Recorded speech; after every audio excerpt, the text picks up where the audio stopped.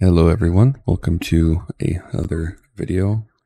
In this one, I am going to attempt to do this as quickly as possible, and this is regarding Saints Row 2 Juiced patch, current version 5.1.1 as of this recording, as well as the Gentlemen of the Row version 1.9.2 patch. Rest in peace, IdolNinja. And I'll be showing how to get this running all together with Saints Row 2 on Steam. And the first thing you'll want to do is, if you own Saints Row 2 on GOG, what you will do is just run the installer, click OK for the language, English or whichever you happen to speak, click yes on the EULA. But before you continue, make sure that you select your Steam Apps Common Saints Row 2 directory. Well, specifically you choose Steam Apps Common, and then we'll just go to Saints Row 2, and then you'll click install. But I've already done that, so once you have that done, you will then want to open up the juiced folder in any extraction app that you use, WinRAR, StepZip, whichever. And before you copy DF Engine, Discord SDK, and reload.ini, you will go into your Steam directory, Steam Apps Common Saints Row 2, and rename the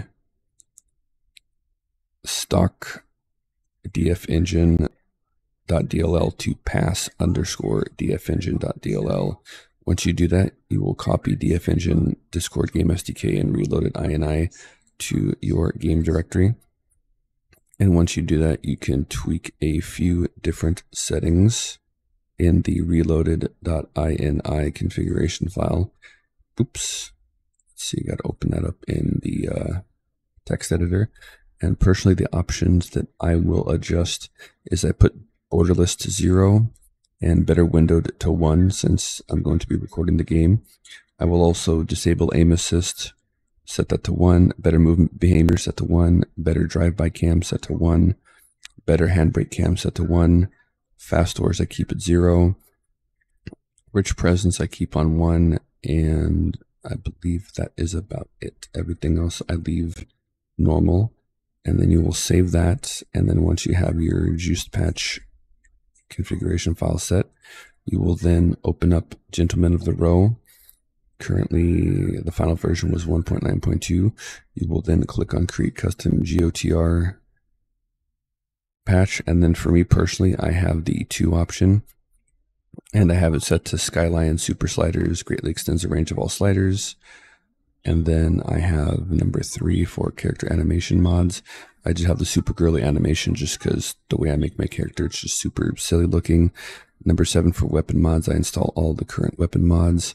And then number 12 for the cheat mods, I just have the open cheats. They no longer flag saves except low gravity. And there I would just hit P to build the custom patch.